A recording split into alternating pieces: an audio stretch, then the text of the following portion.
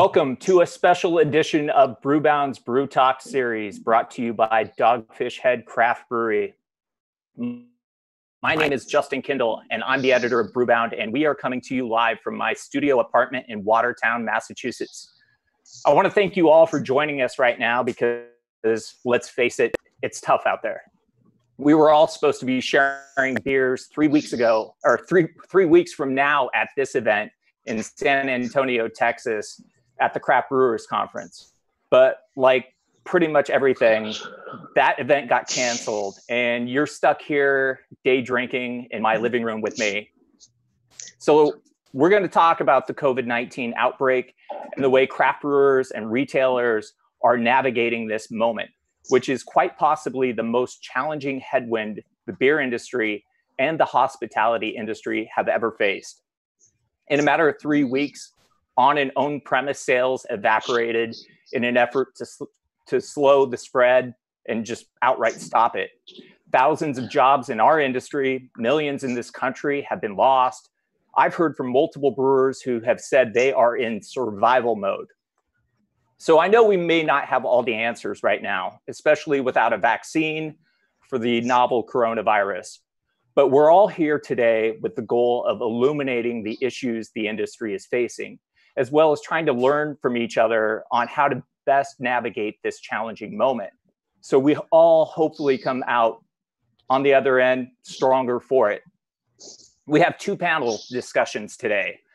Our first one is going to feature representatives from Dogfish Head, Denizens Brewing Company, The Winking Lizard, and Total Wine. Our second panel is going to feature the leaders of the three industry trade groups, the Brewers Association, the Beer Institute, and the NBWA.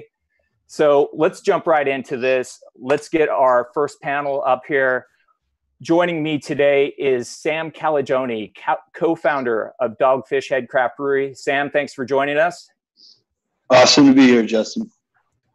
We've got John Lane, the co-owner of the Winking Lizard restaurant and tavern chain in Ohio. John, thanks for joining us. Thanks so much for having me. Also joining us is Matt Bardill, director of beer for Total Wine and More. Thanks for hopping in here, Matt. Thanks for having me. And finally, joining us is Julie Verratti, one of the co-founders of Denizens Brewing Company in Maryland. I know all of you are busy. I appreciate you taking time out to do this panel. So let's just jump right in here. And I want to know how this crisis that we're all in has affected your businesses. And I'm going to start with Sam. You've closed your pubs, you've closed your inn, but what are the larger ramifications beyond that you're facing? Yeah, sure. Yeah, thanks, Justin. So, we'll talk a little bit more about our retail locations a little bit later. For now, just sticking to distributed sort of portfolio sales, across all of our brands and all of our channels. Just looking at IRI data, year to date, the Boston beer portfolio is up 40%, but we're actually up 50% in the last 4 weeks. We think a lot of that is due to, off-premise pantry loading impact, which I think we're a lot of our brethren across the industry are seeing. And then specifically for Dogfish, in that same data set from IRI, we're about 13% up across our portfolio, with Sequench and Slightly Mighty leading as growth brands. I think we're definitely have a lot of folks that are in a similar position to us, where we see retailers, distributors, and consumers leaning into core beers, flagship beers, sort of, the security blanket approach in a moment where you're maybe not as inclined to take a risk on a brand, because every day is a risk as we navigate this. So going back to something that gives you comfort and gives you joy. And I think we're seeing that with our portfolio, as we're seeing our retail partners kind of tighten up the SKUs, but do higher volume drops of the sort of the power SKUs in our portfolio. And I'd follow up and say, what's the morale like right now at Dogfish Head and Boston Beer? And I guess second half of that would be, what do you and Mariah even tell some of the people who are your coworkers right now? Some people who have been with you for some more than 20 years. We say we are the Boston Beer Company, and together we are heavy. We're people first and product second. So our single biggest, priority is the safety of our coworkers, whether it's the majority of us that are working remotely from the safety of our homes, and the challenges and unexpected things that come up in family life when you're working from home, or our brave coworkers at our production facilities. We make sure first and foremost it's about safety, and then we remind them we made it through the first craft beer shakeout in the late 90s together as a family of coworkers. We made it through the 08 downturn, 9/11. These are going to be challenges, but we're going to have all the confidence that the great minds at our company will figure out a way to get through this challenge, as we have those we've faced for over 30 years. Julie, Denizens operates a pair of tap rooms and brew pubs in the Maryland, DC area. How much of your business was basically taken from you overnight, and what moves have you made to adjust in response? Yes, so we have 2 brew pub locations, and one of them actually serves as a production facility. So our business model has actually been kind of a hybrid, where we're a production brewery. We send beer out into distribution, and then we operate the 2 brew pub, tap room, restaurants in the 2 locations. So, we shut down in-person dining and drinking at those locations on March 16th.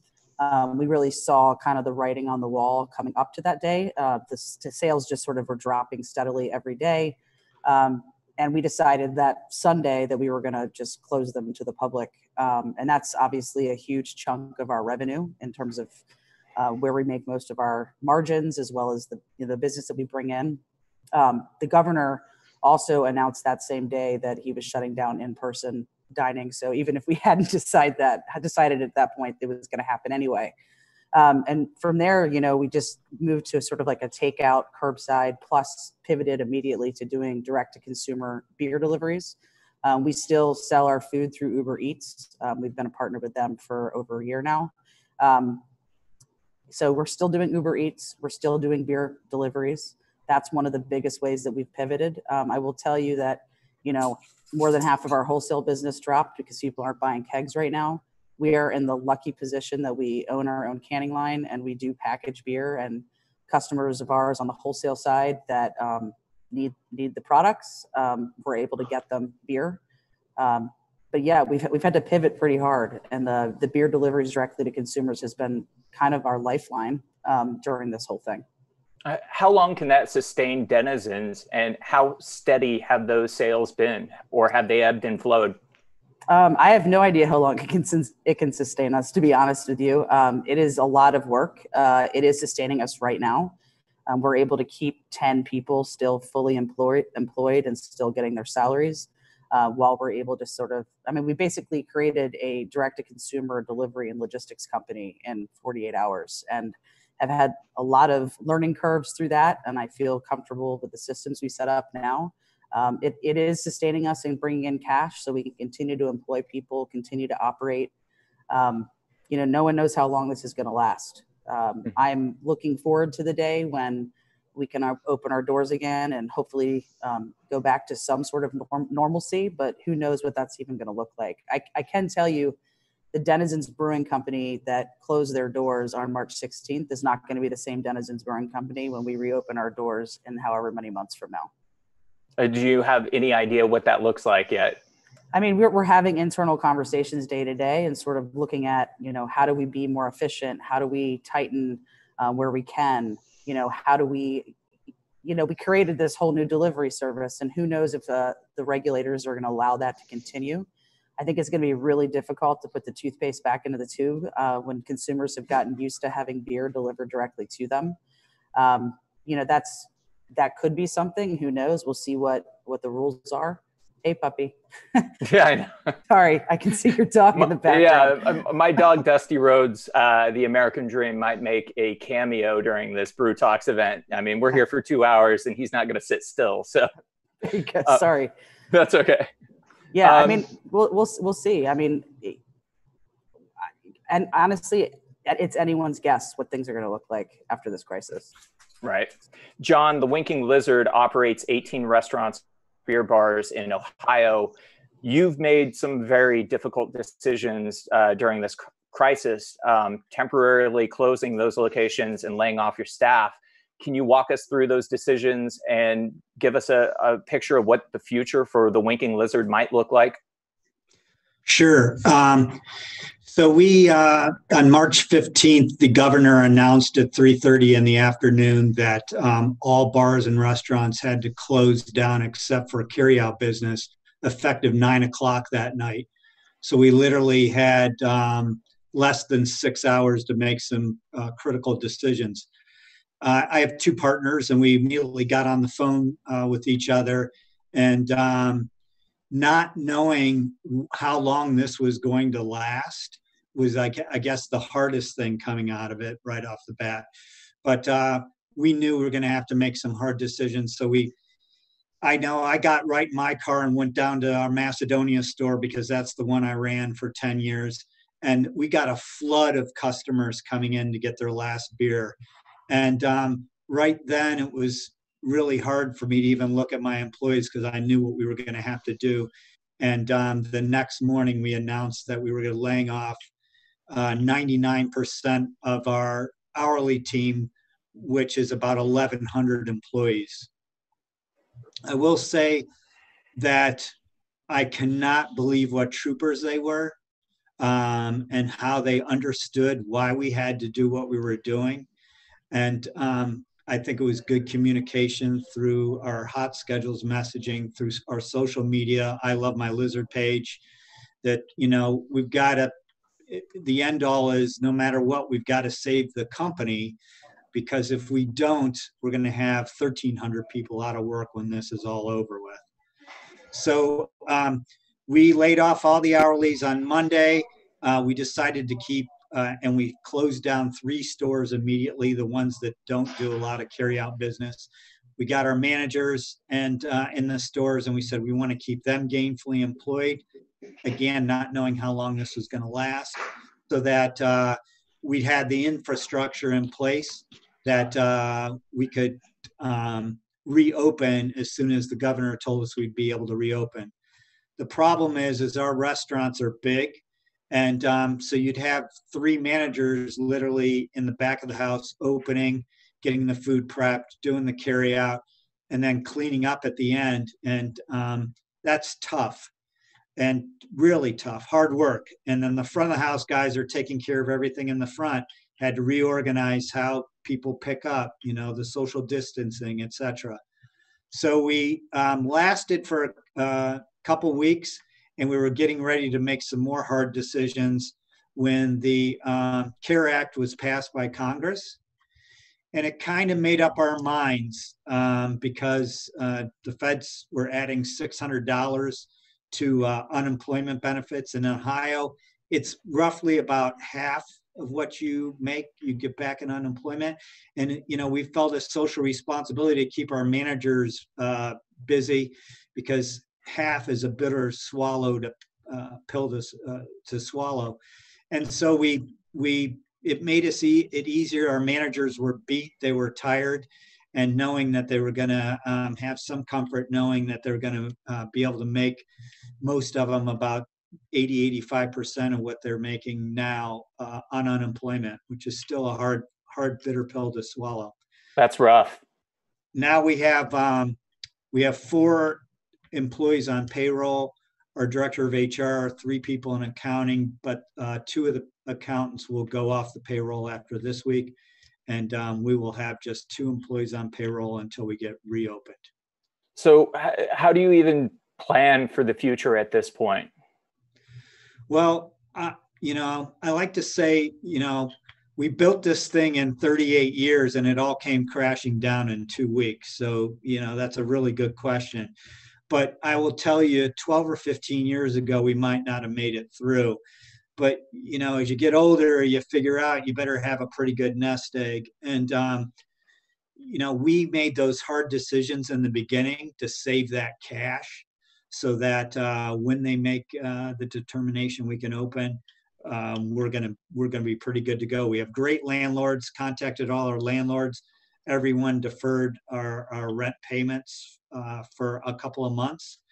And so when you have no labor, you have no product coming in, and then you don't have any rent, that's about 80% of your fixed expenses. And so we're going to be able to fight another day.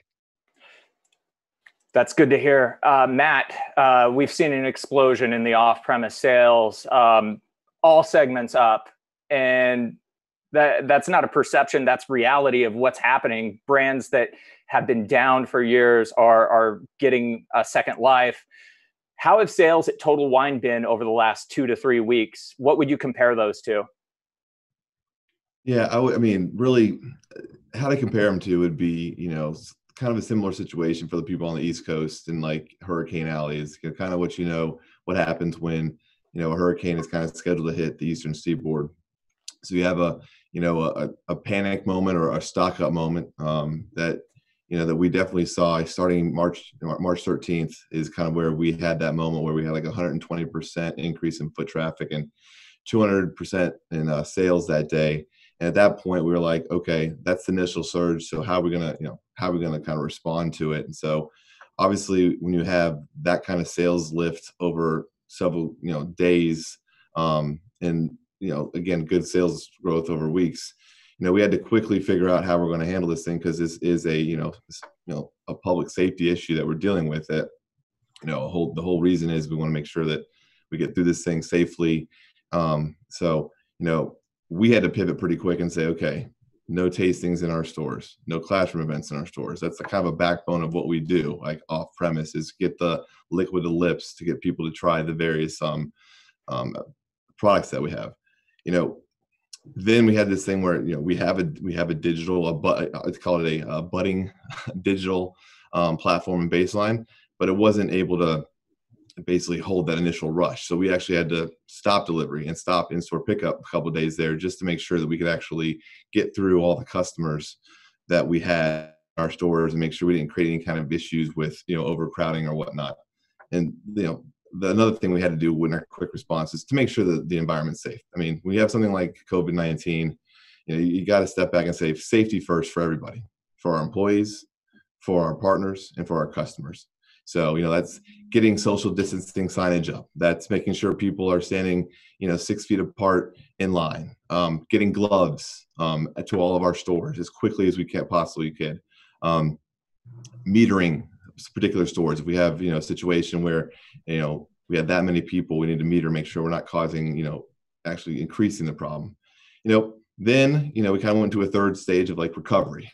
And that was when we were able to hire 1,500 people in 2 weeks to help us get through this surge and this kind of shift of business that we're going through. And the shift, again, in-store traffic is up, but also the big shift is digital and what that means, the in-store pickup and how that we have to now shift there, opening, getting people in at 5 a.m. to pick orders from 5 until the store's open. Allowing wholesalers actually to deliver earlier, so then we can limit the number of people that are in the building for safety to keep everybody safe and the environment as safe as possible. And I think that's, that's kind of the fourth stage that we're in. It's like a big shift. And now we got to figure out, okay, once we get through this, kind of what Julie was saying, it's going to be different, right? It's going to be interesting. We don't have answers yet, but we're starting to figure out, okay, hey, let's start projecting and, figuring out, let's, do some scenario planning of what's going to be the new normal, if you will, after this all ends. What can't you keep on shelves right now? And don't say Dogfish Head or Denizens just because Julie and Sam are on the call. No, I would say, I think that I will give kudos to the supply chain. A lot of it, I mean, again, we can talk about reasons like the on-premise had a lot of, them closing down. John, it really hurts them. But in general, we've had a pretty good response from inventory perspective where we've actually, with the increased demand that we've had, we've been able to keep our stores stocked. I would say that, there is an uptick in larger packages across all categories, whether that be craft, big brewery, or high volume imports. I think that's, again, a trend that we're seeing overall. It's that stock up. But also, the domestic premiums, I think they, they came back a little bit as well from where they had been. But, again, hard seltzer's still there too. And I think that's another thing too, is that trend hasn't stopped. And I think it's another evidence that that trend is probably here to stay for a good period of time at this point. I want to remind our viewers right now, you can send questions in, email us at ask@brewbound.com. That's ask@brewbound.com. And you can also text us 617-336-8560. That's 617-336-8560. I want to get to a question about, well, I guess we don't have a lot of answers right now. And knowing that, though, I wonder if each of you can share one necessity is the mother of invention example that hopefully our audience members can learn from today and potentially apply to their own businesses. And I'll start with Sam. Is there something along those lines, some piece of advice, something you've learned in this moment that you can share with the audience? Sam, you're muted. Can you hear me now? Yep, I can hear you. Okay, good. So, I mean, I think getting up every day and the news cycle changes by the moment. I recognize for a lot of us in the industry, every day is like a Sisyphean task where you're rolling this boulder up a hill, and then there's something else that pushes you back every day that you didn't expect. But the way, we're approaching it at Dogfish and at Boston Beer is you try to make 3 little baby steps every day. And the first one is, how do I keep my coworkers and myself safe today? The second one I would say is, how do I do something that helps my community through this moment? And then the third would be, how can I make a baby step forward for our company today? And most days in this moment, you might only get 1 or 2 of those steps, but that's what gives you hope when you make those steps forward. I'd say for us, necessity becoming the mother of invention would be, for us, the recognition that we knew on-premise was going to be hit hardest at the same kind of moment within days of us also knowing that because we have a sizable distillery, we had the raw capabilities to make a high volume of hand sanitizer. So it's the first time in the history of our company we took a product from concept to delivering it, fully label approval by the FDA in less than a week to get hand sanitizer to our local hospitals. And we thought it would only be our own coworkers that needed it, but the governor reached out to us, and soon they became our biggest customers. 100% of the profits from our hand sanitizer sales go to a fund that Mariah and I, through the Beer and Benevolence fund that we have established to create financial relief for hospitality workers in our state. And we funded that as well with a $50,000 donation, and we'll match that with another $50,000 donation. And in synchronicity with our other brands, Sam Adams is super active on the Restaurant Strong program, which is now we've put over 200,000 into that. It's impacting 20 states. John Lane mentioned that he shared that with his employees, which is exciting to see it gain traction state by state. So, keeping our people safe first, as I said, is the first thing. When you come to one of our facilities, everyone has to get their temperature checked on the way in. We've dislocated shift changes, so there's not even that changing of the guard happening with people next to each other. Face masks for all production people. So it starts with the concentric circles from take care of safety, health first, then your community, and then worry about business and profitability is the way that we're navigating it. How about you, Julie? The question was sort of, what have you innovated? What type of learning could you maybe share that worked for you in this moment that maybe someone else can apply to their business right now?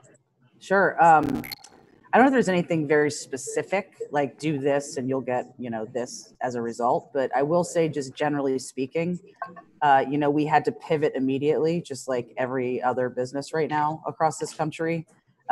So don't be afraid to make a decision and then change your mind an hour later and pivot again. We started delivering direct to consumers on Sunday, March 15th. And we've changed our entire system up and down in less than 3 weeks because we realized certain things are working, certain things weren't. And we're now at a place where we're way more efficient on it. And it's allowing our folks that are still on staff to still keep working, but also not be working 16-hour days. So that we're, again, going to Sam's point about taking care of your staff, taking care of your employees, and making sure that they're safe, they're healthy, and then obviously making sure our customers are also safe and healthy and still being able to get the products to them. I think that, these are unprecedented times, and people need to be, all of the old rules of what we used to do need to be thrown out, and we need to just be doing everything we can right now as a company, as an industry, to try to pivot and make sure we survive on the other side of this. We had a question come in, and somebody asked, when you're running for public office, Julie? Well, I already did that once, and I got my ass kicked.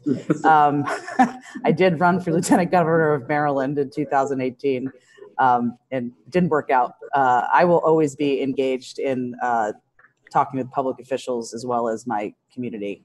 I'm very loud. I have a lot of opinions, and I don't mind sharing those thoughts with folks. But thank you for the question.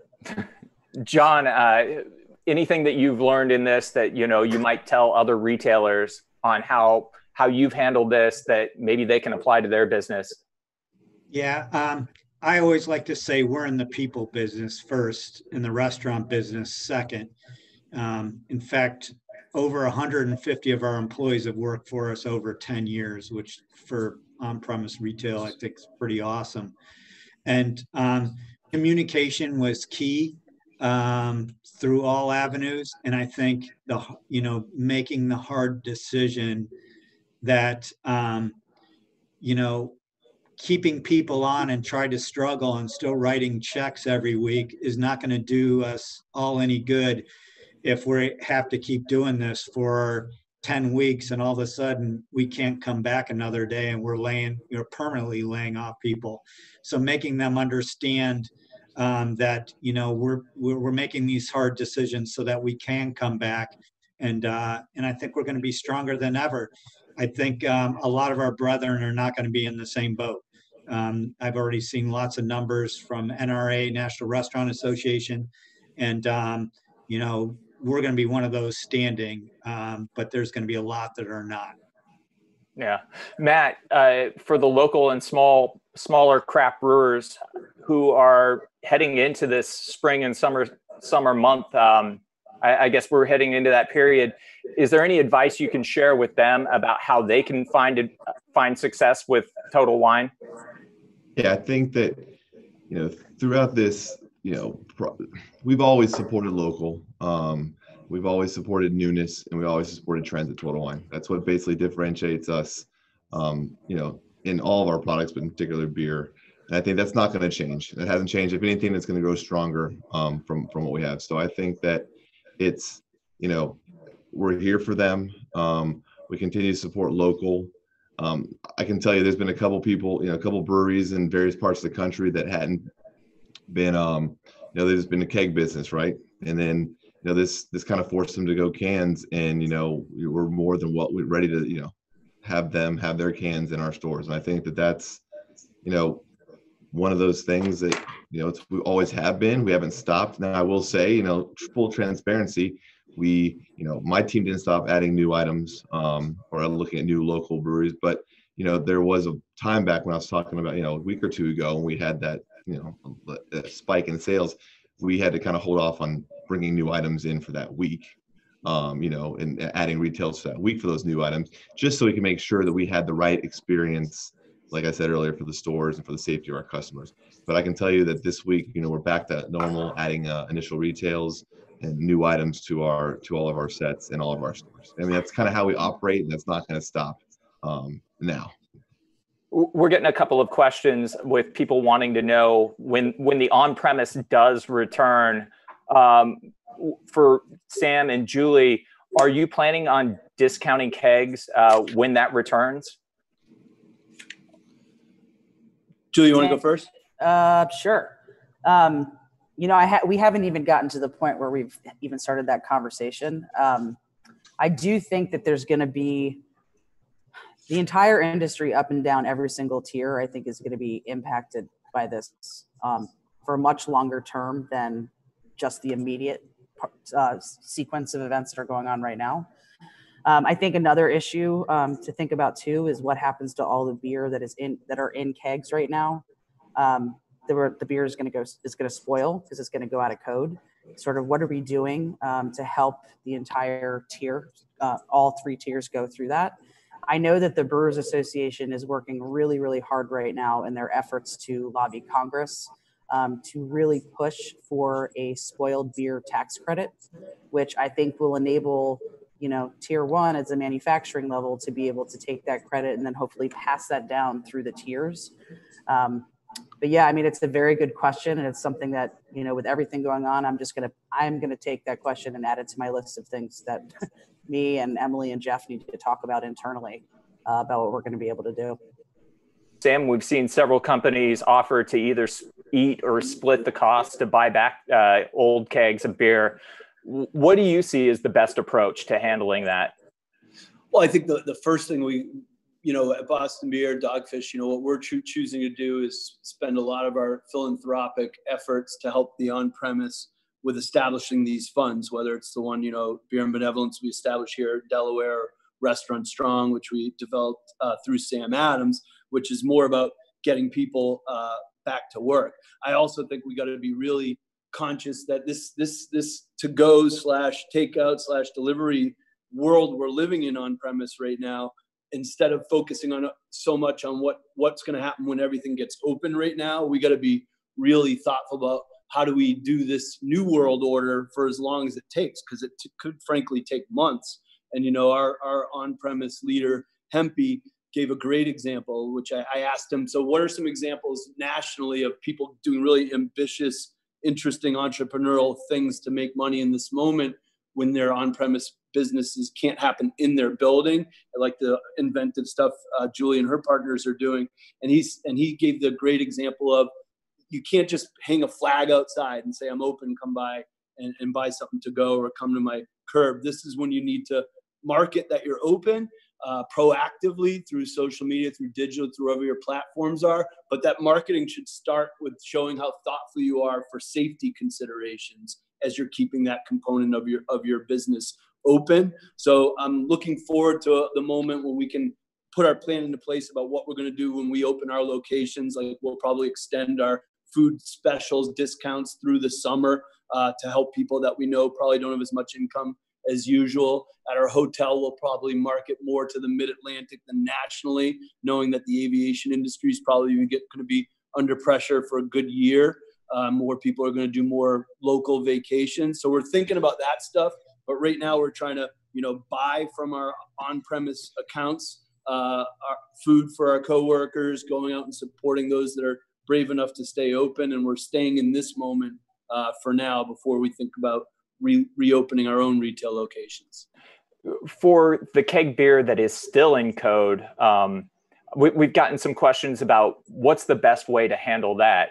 What would your suggestion be, Julie? Sorry, I'd unmute myself. For the ones that haven't gone out, I mean, I know that there are lots of on-premise places, at least in Maryland, DC, and Virginia right now, who are still doing takeout, curbside pickup.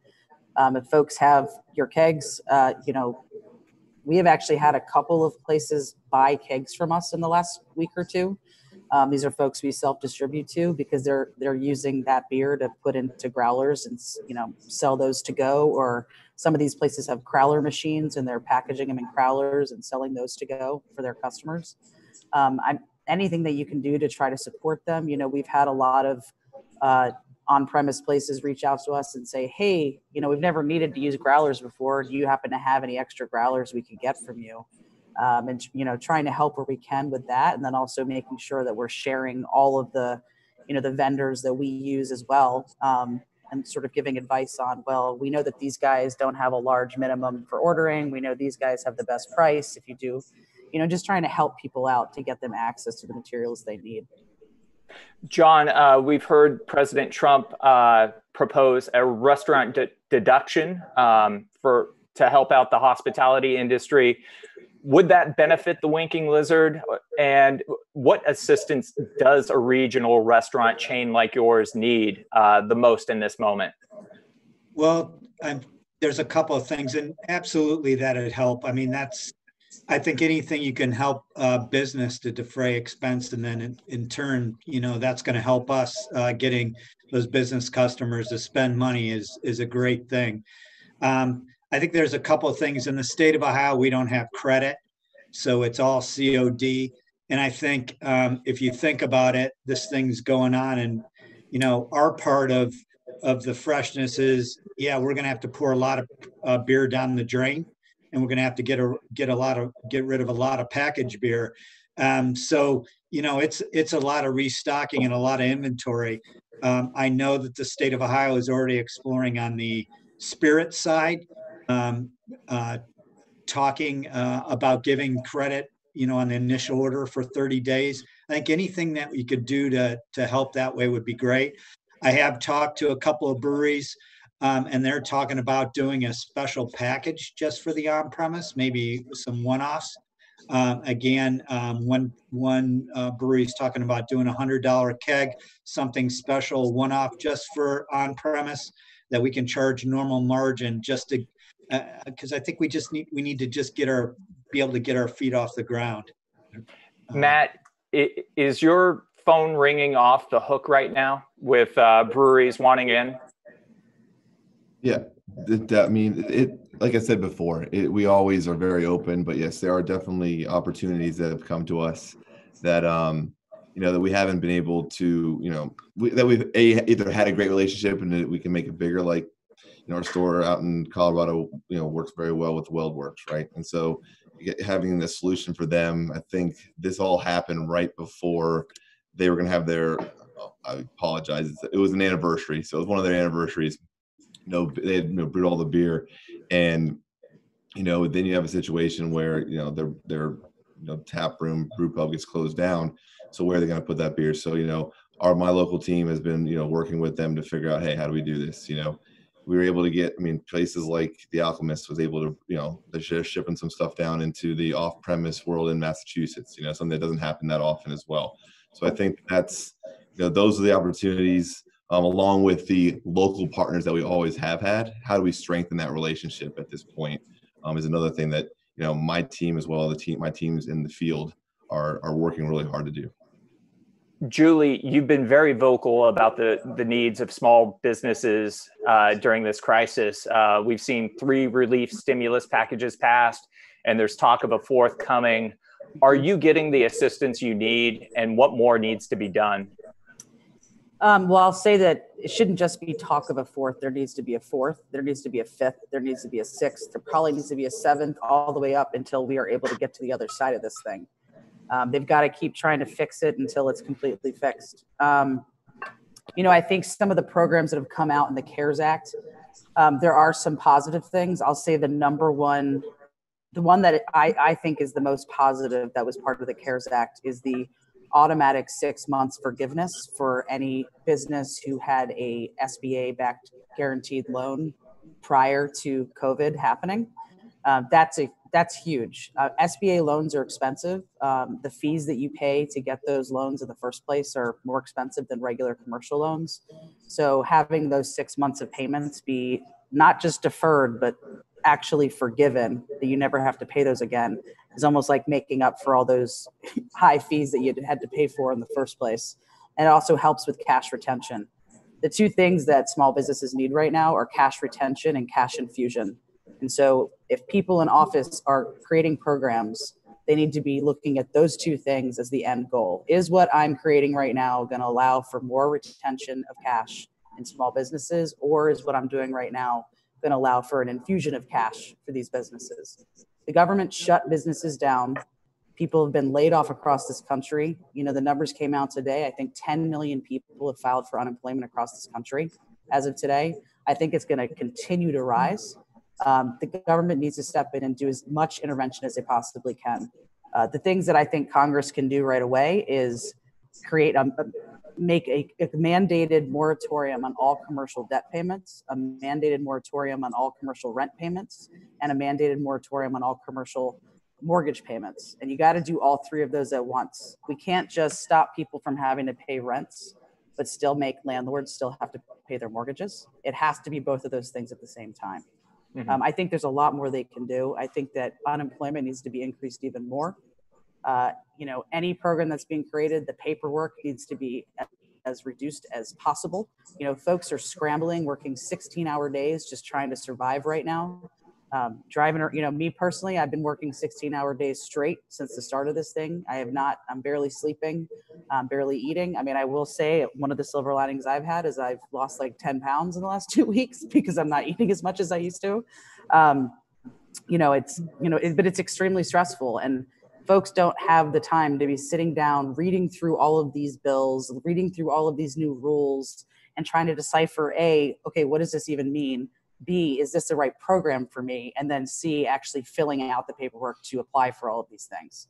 So I urge that our government and all of the elected officials, and if you're watching this, please contact your elected officials on every level, local, state, federal. We all have to do it.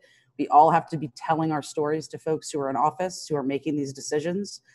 They don't necessarily know what it's like to run a small business day to day. Some of them do, but a lot of them don't. And it's our job as citizens to explain what that experience is like so that we can come together and create policy solutions that will actually help us. So we're getting quite a bit of questions into, and I'll try to get to as many of these as I can. One of the things that keeps coming up is people want to know what the on-premise looks like when it returns. And I know we don't have a whole lot of answers right now, but how are each of you planning to bring people back to your establishments? I'll start with Sam. Yeah, I mentioned that we're already talking about extending our food specials that usually run in the off season, since we're a seasonal resort area, and run them right through, the summer potentially. To recognize that folks might not have as much spare change in their pocket when they come to visit.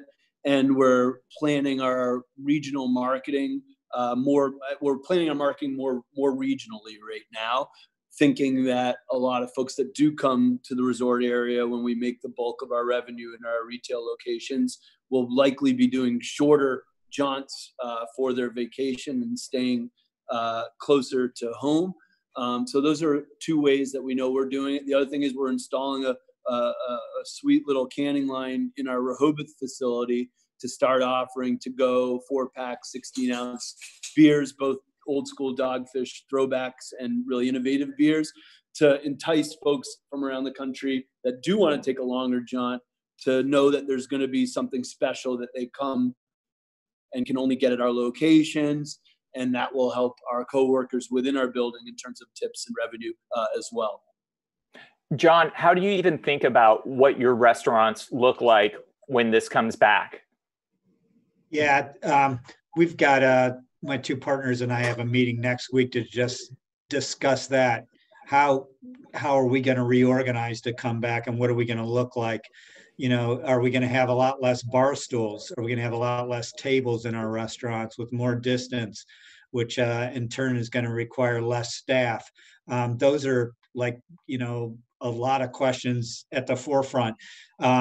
Yes, we were already pretty much, advocates of core brands, but is that customer going to want a lot more different, or are they going to come back to more and more to core brands? Are they going to be more important than ever?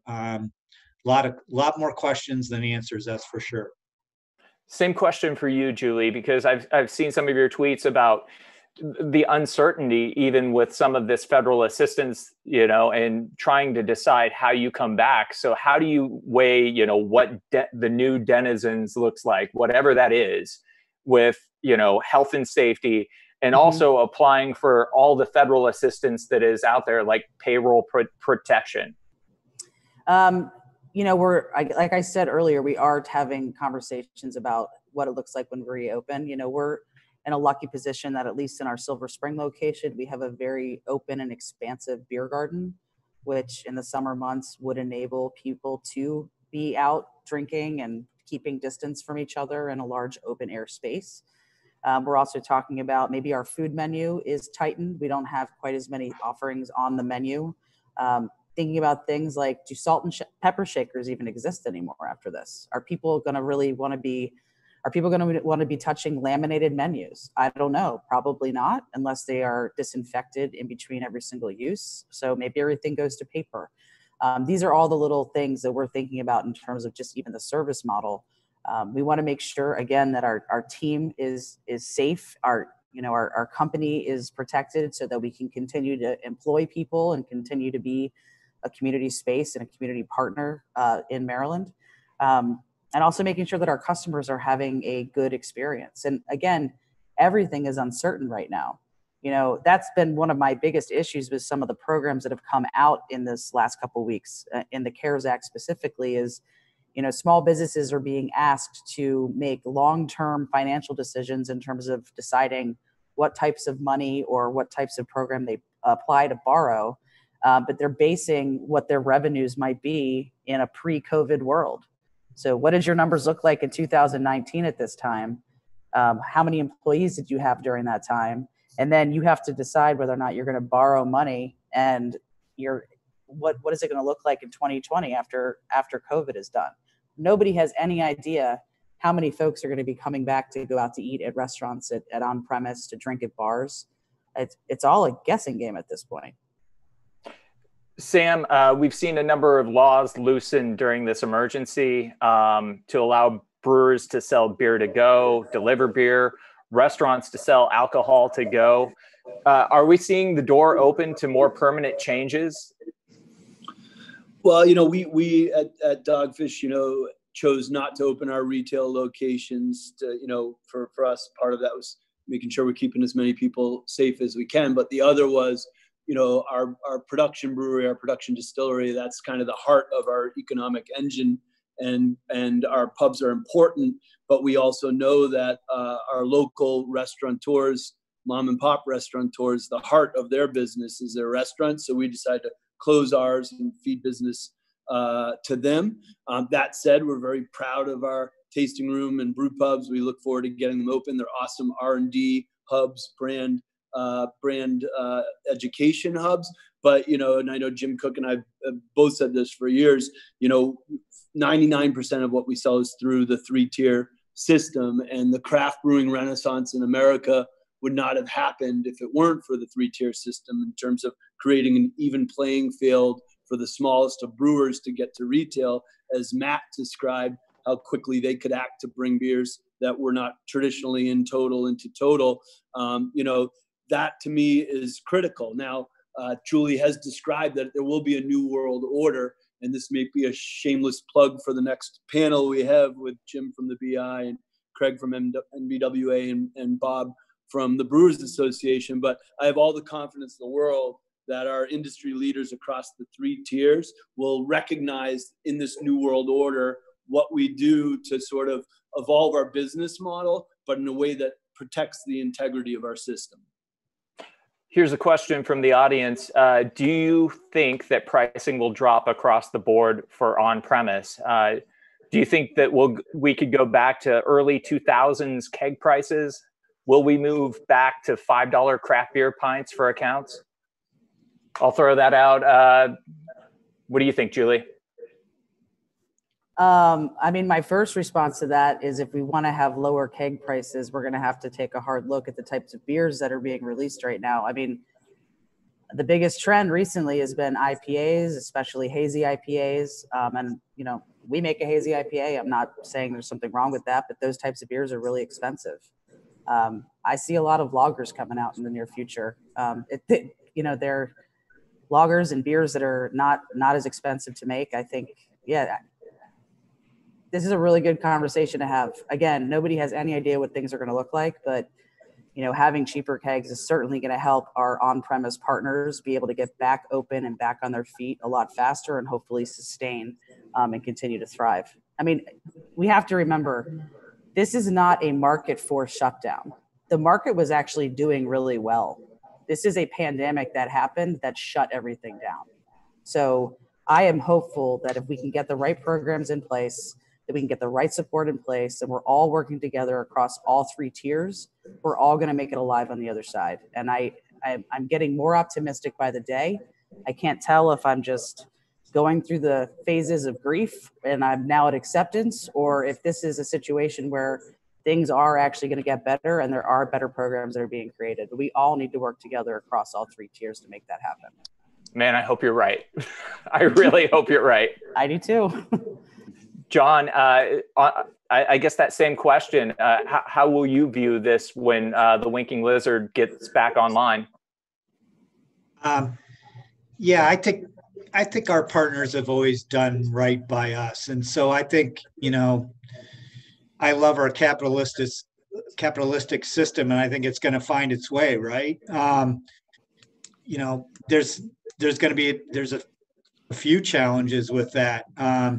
Just because they're given $100 keg, does that mean that we're still have the rights to sell it for $6 a pint? Is that the right thing to do to our customer? So we got to think about our customer as well, as much as our livelihood. And we've always been in that value place. So I honestly think, I'm hoping that it's a short-term thing, that we get this thing going again, and the economy goes right back where it was. I mean, I got to be honest, we had the best January and February we've ever had in our going on 38 years of business.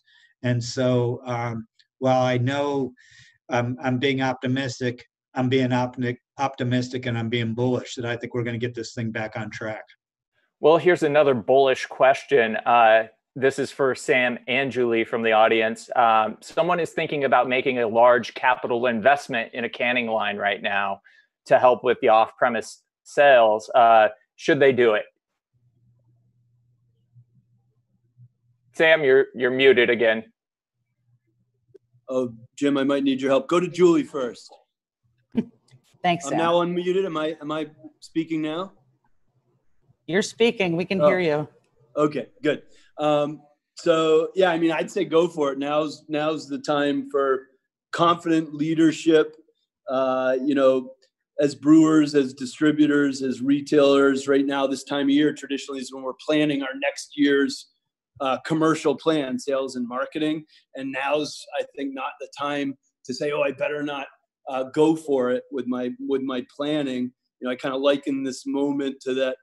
The moment, the last scene in Cormac McCarthy's book, The Road, which paints this picture of this world that's under siege, and it's totally unpredictable. But there's this trout that's swimming upstream with a sense of purpose because it's their nature. And similarly, in our industry, we are here because we love what we do. We're about growing. And I know that if we stick to our plans, we will get our industry back to growth. So for those entrepreneurs that are wondering if they should go for it, be careful, but go for it. Well, they might come back to you in a few months. I don't know if I'm necessarily as bullish as Sam is. I would say, I mean, that's obviously like an internal business decision for whichever company is thinking about doing that. If you have the extra cash and you can afford to do it, I will say that we can't package beer in cans fast enough right now. I mean, we're packaging 4 or 5 days a week. We're brewing double turns multiple days a week.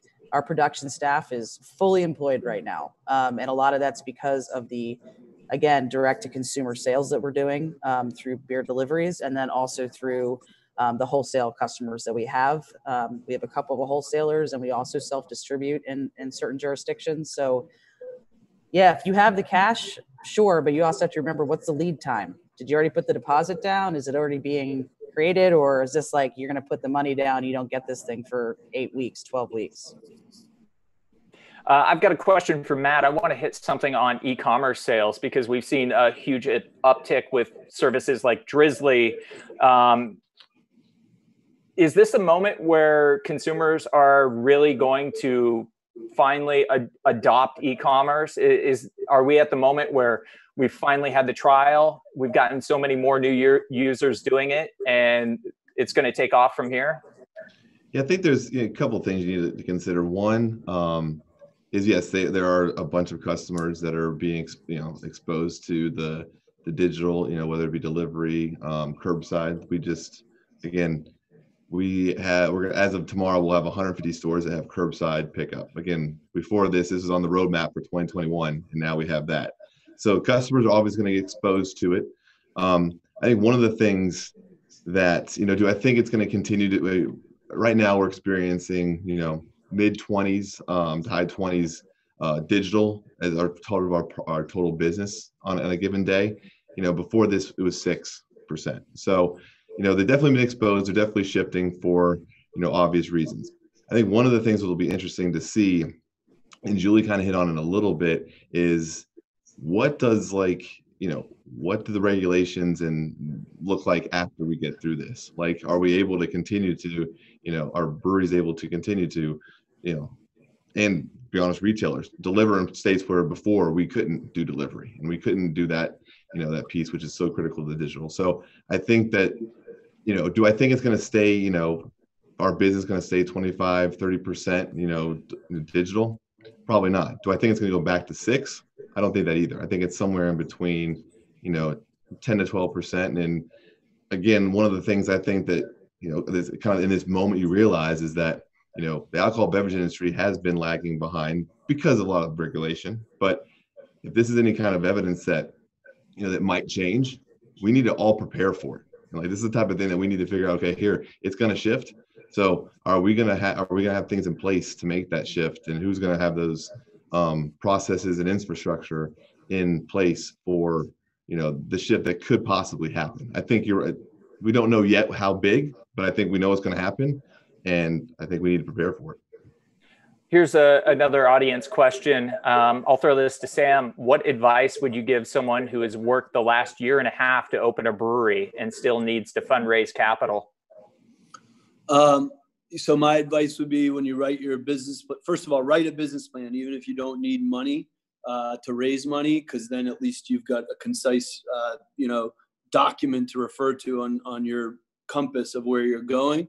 And secondly, as you consider what your business model will be, instead of contemplating, because in this now challenging moment, instead of contemplating how big can you be and start your business, contemplate how small can you be and be economically viable. So starting small, and again, the tasting room model may be under siege in this moment, but those restrictions will lift. And that is a great place to start, because you can prove your model in a place where you're keeping 100% of the revenue. And let's face it, distributors are inundated with new brands, and the tasting rooms are really the farm systems where you can develop a brand before, if you want to, take your game to the majors into distribution. And you'll be doing the distributors a favor if you develop your brand voice and what makes it distinct within your own walls before you bring it to them in a world where there's a cacophony of 8,000 brand voices. Here's another question. In your estimation, did more accounts take the proper measures to shut down their draft systems? How will draft quality be affected across the industry with accounts not taking the right steps? Maybe John can start with that. Yeah, right away, we got our line cleaners in, and we followed the BA guidelines. And at all of our restaurants, we kept 2 open. We kept 2 of our Lizardvilles open because we opened them just for a special event, and ran a bunch of growlers through to get rid of the draft beer that was in there. But yeah, that's a huge concern when this reopens, because I've been preaching draft quality and done seminars at CBC over the years, so I understand it. But how are you going to get out there? How's a distributor going to get out there and say, hey, we got to pull that keg, it's no good, it's not right? Because there's thousands of retailers that are going to be in that boat. So it's a really, really hot button topic, I think. Matt, during this crisis, there has been an increased rate of sale for flagship brands. And this person says that the rate of sale for newer items have stalled or slowed. Do you see this trend continuing? I mean, I think that you can probably see, and what, kind of Sam said first, it's like people in a time of crisis go to, the brands they're comfortable with and the brands they know they're going to be there for them. So I think, during the current state, when we have this shelter in place, stay at home, and where we're, obviously not where we were even a month ago, I think you're probably going to see a little bit more of that.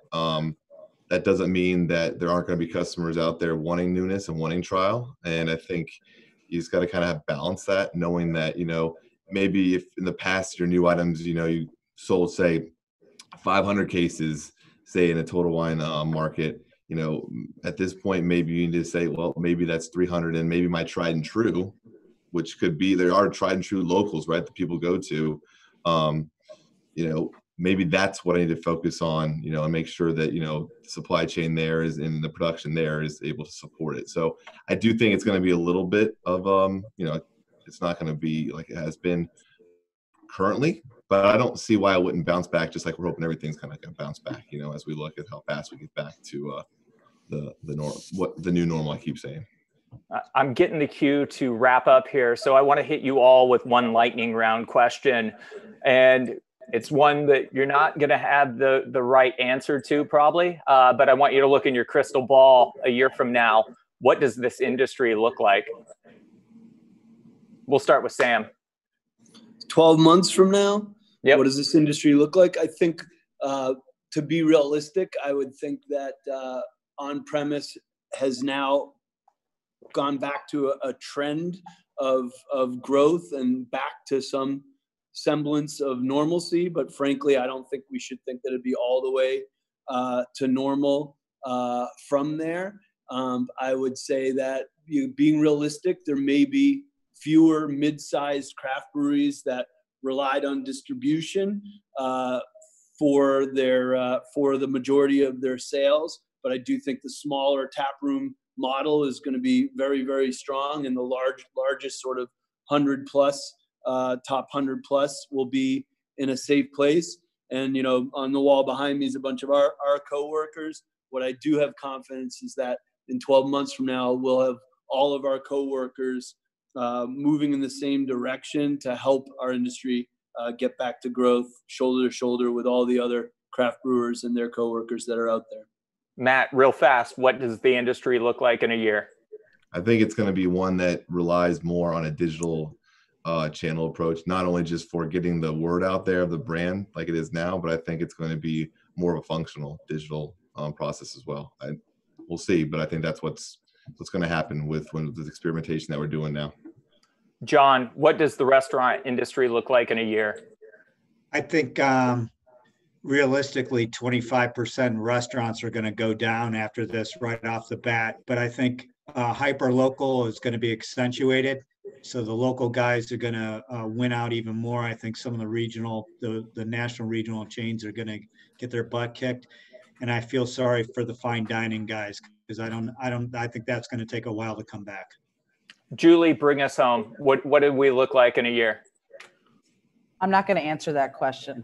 What I'm going to say is call your legislators and ask them to do things for you that you need. Everyone needs to explain what help you need. You know what help you need. Call your legislators, federal, state, local, every single one of them, and ask for the help you need. See, that's a better answer than I could have hoped for. I'm voting for. You're running Montgomery County. I'm voting. Vote for Julie. Oh my God.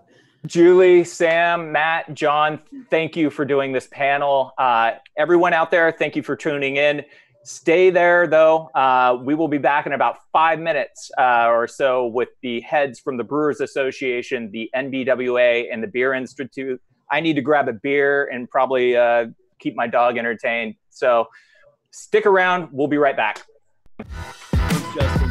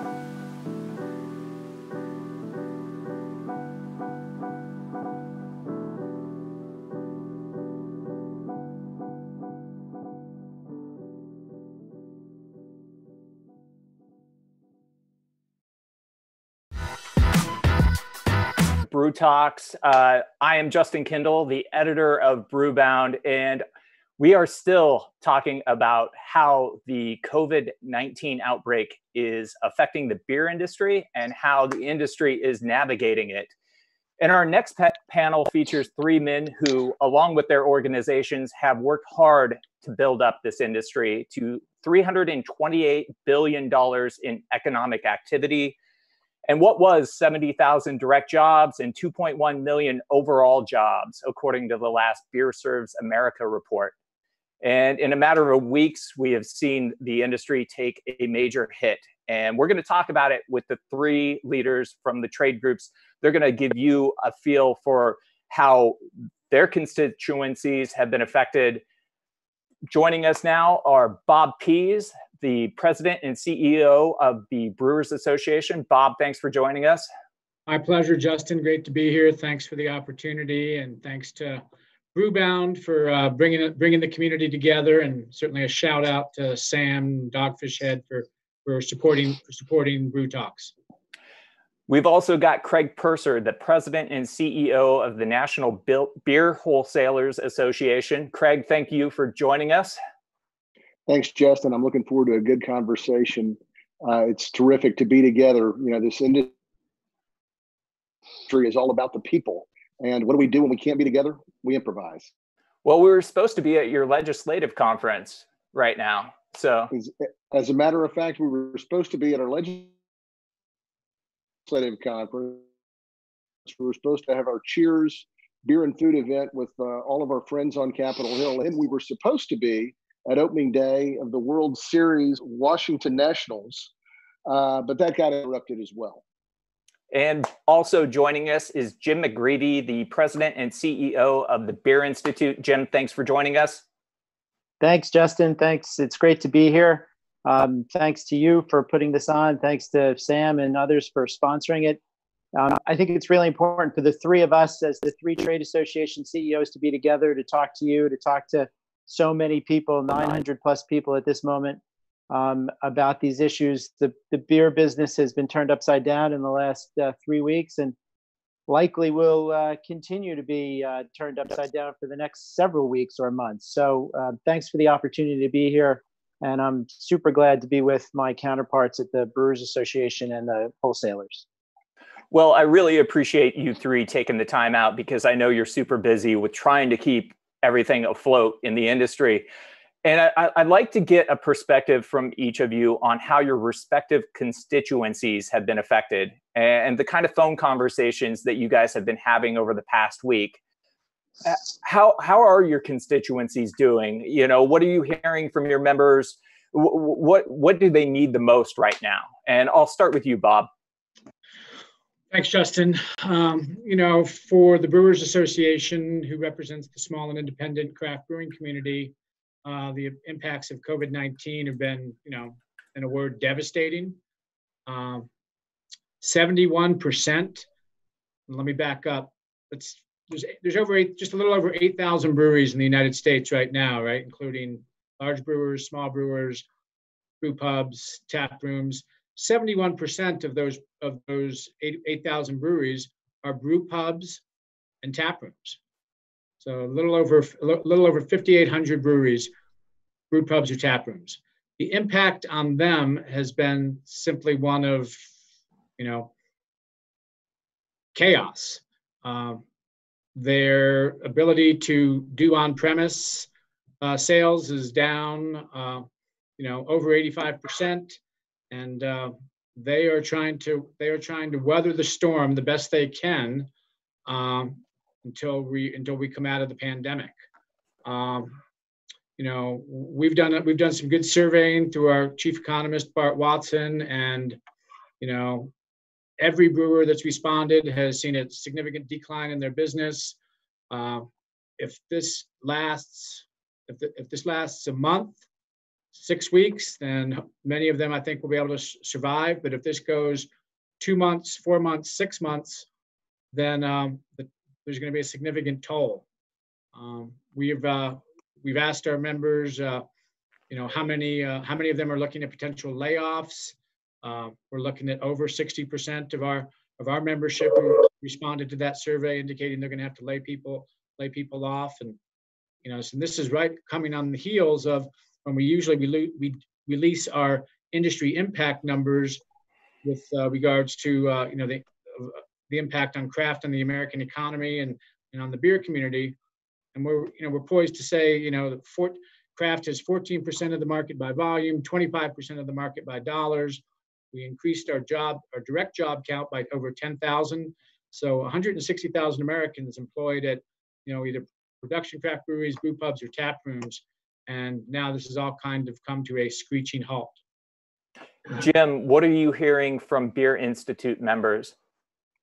I spoke to a small brewer in our membership last week, Justin, who told me that every day presents a new set of challenges for him just to keep the doors open. And I've been hearing that from a lot of brewers of all different sizes.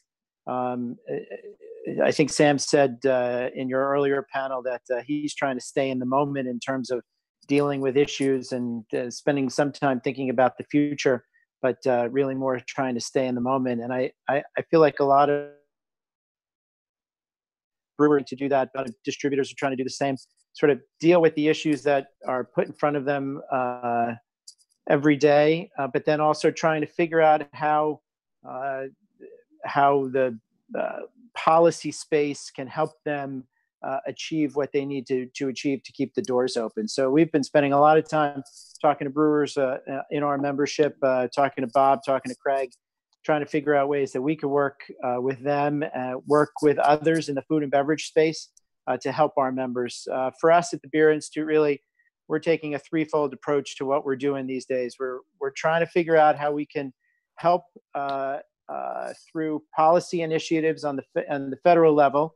We saw phase 3 last week. We'll see phase 4 coming here in the next few weeks.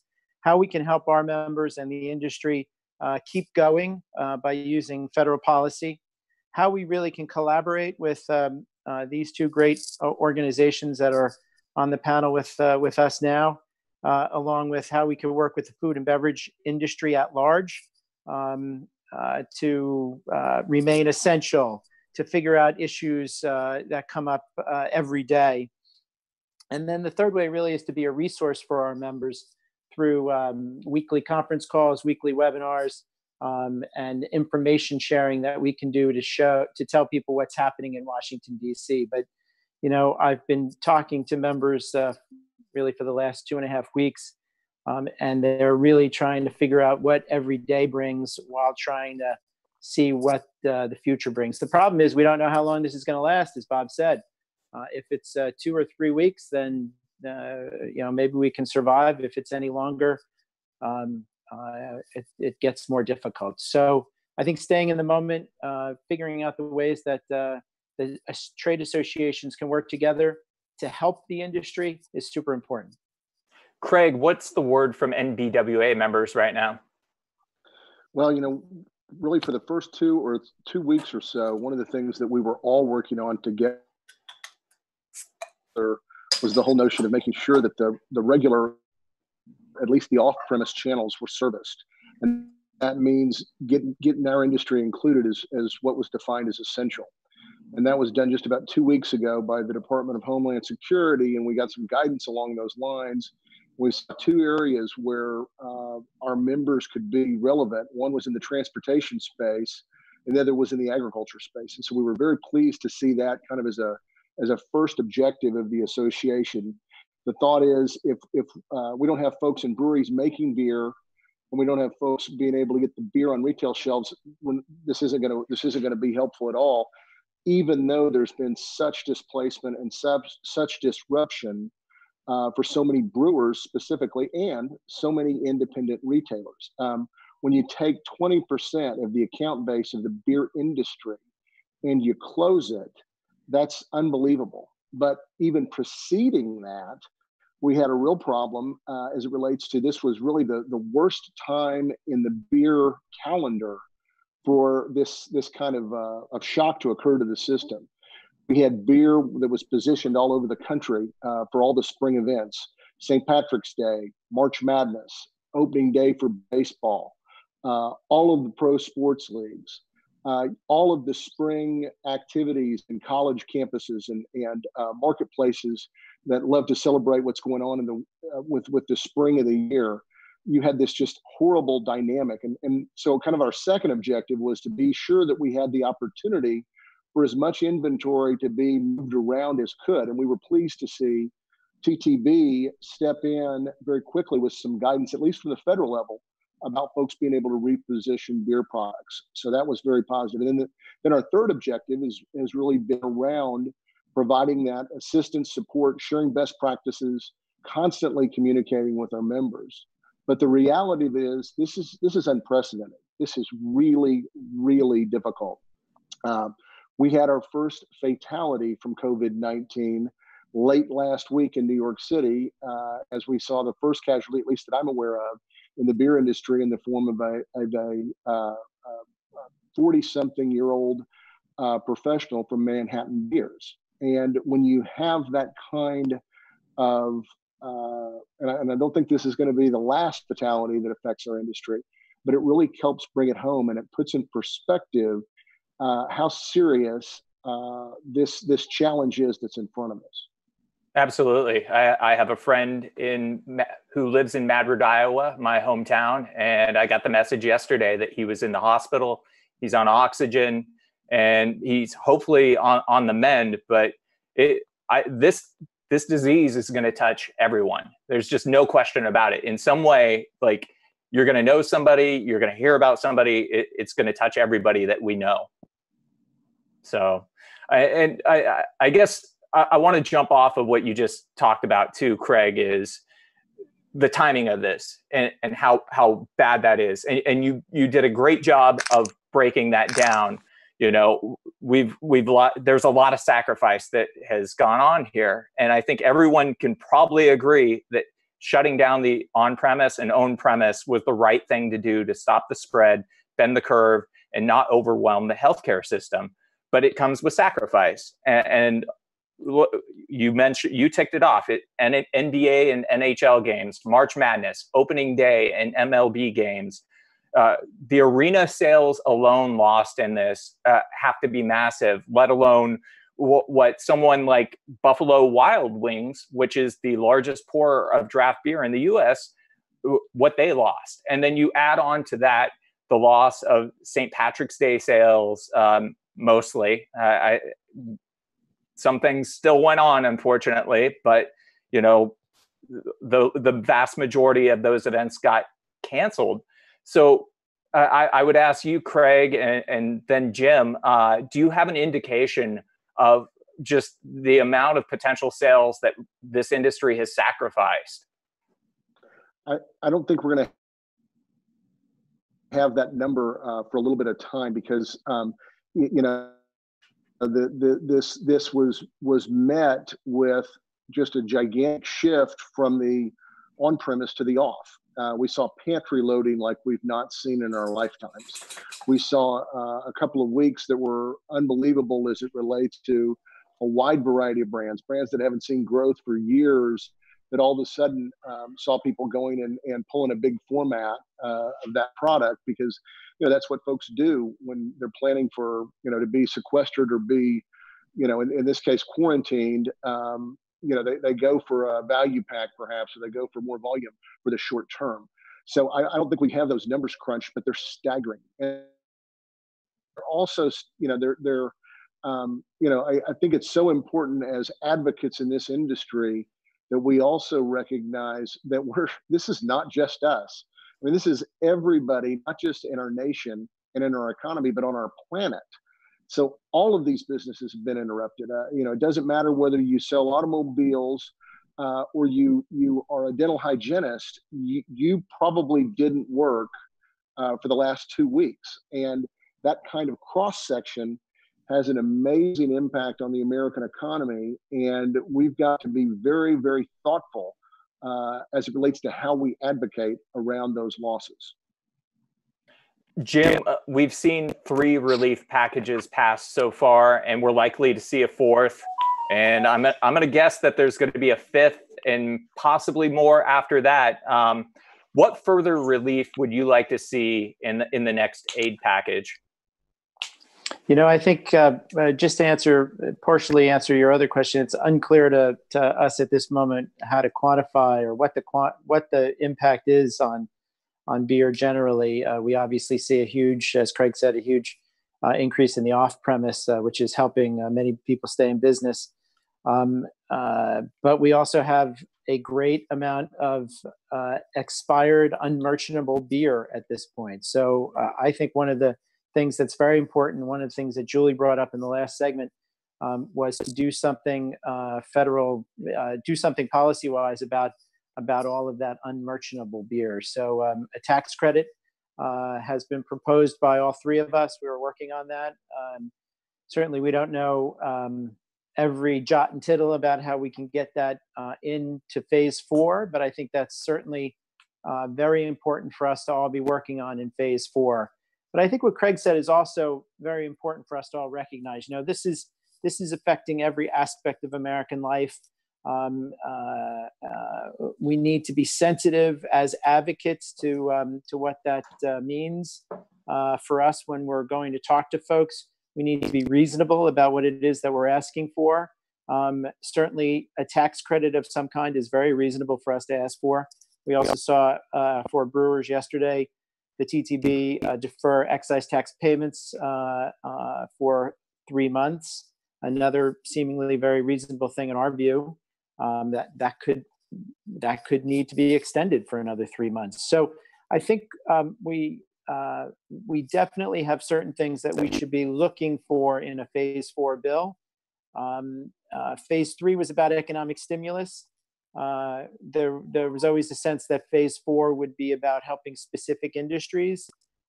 We remain essential as a part of the American grocery system.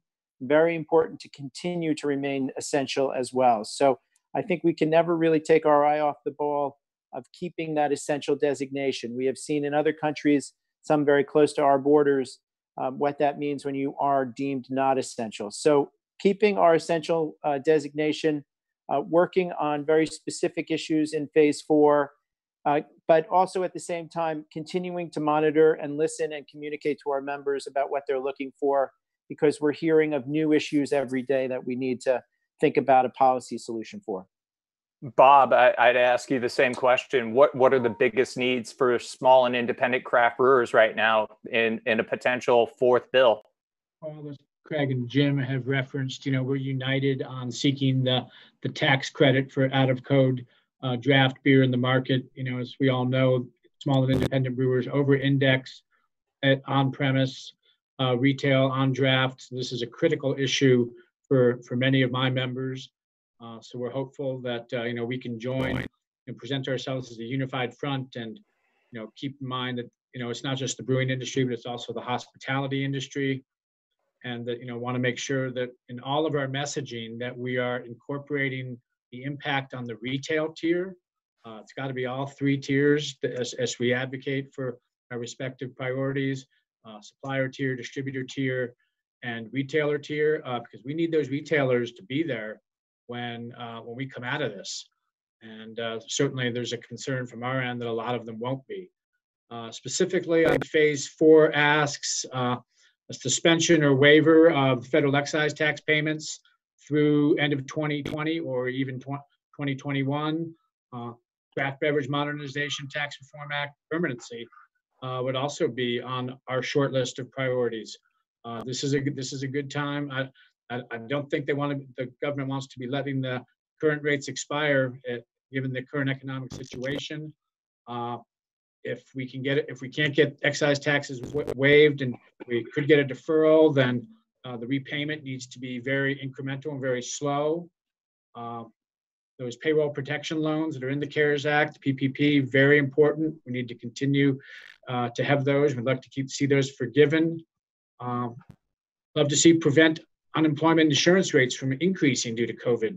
We don't know what's around the next corner. We could come out of this in a couple of months, and then a lot of the information that I'm reading indicates that we're going to have another wave of the virus in the fall and in the early winter. And until there's a vaccine, we could be on an up and down. We could be on an elevator going up and down. So all of these things super important to us. as we, we're up on the Hill every day,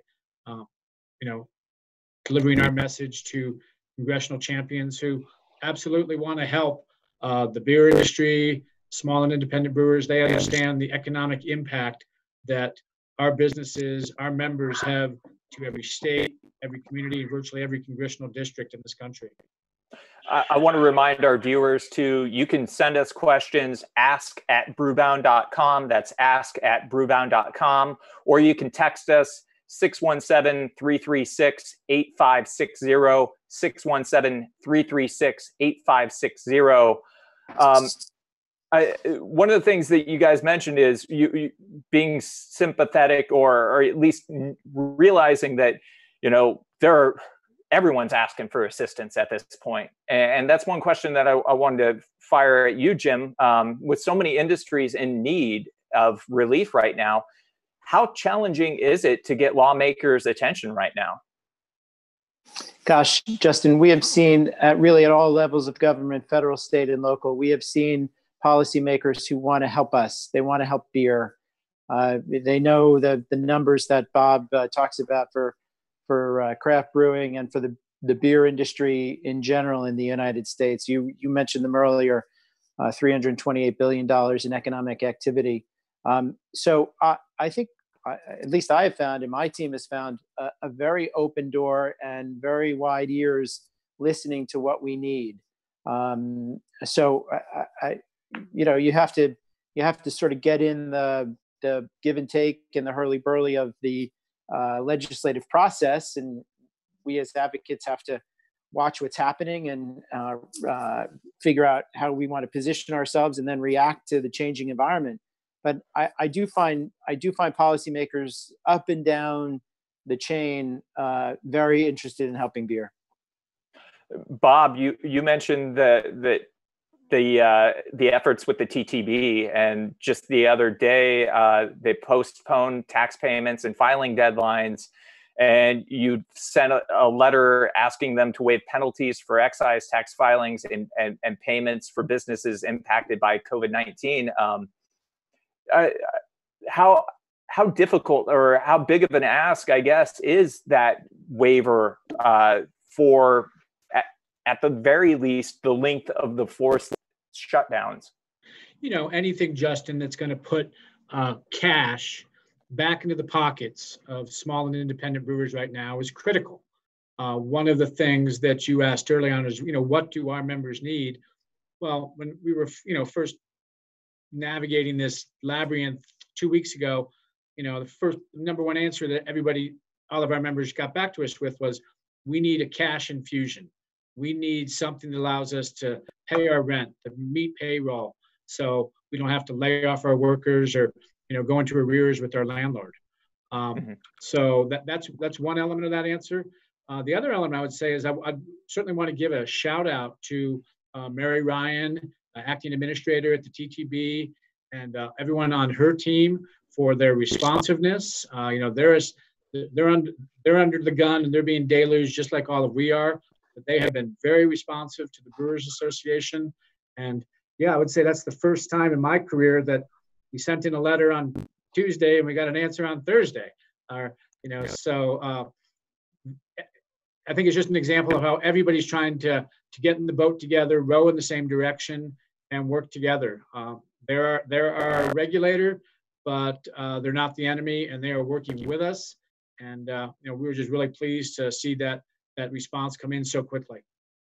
Craig, you've really hammered home, and Jim, you've hammered home the point about the beer industry being considered essential and maintaining that designation. And our friends at Beer Business Daily reported today that there's some question, or in Mexico, whether that's going to be the case for their brewing industry. Do you envision a scenario where that could happen here? Well, I don't want to go back in time and try to predict that. And I will tell you, we were very strategic in the way that we advocated around getting that essential designation. That first weekend that this issue kind of came to rise, which would have been the weekend of about the 13th, 14th of March, just less than 3 weeks ago, that we were all communicating with one another and beginning to feel, oh my goodness, there is going to be some federal restriction on where we're going. We're beginning to see some local jurisdictions take some matters in their own hands. We were seeing governors, I think, truly lead, and they're probably going to be viewed as doing an awful lot to mitigate some of the spread of this from a health standpoint.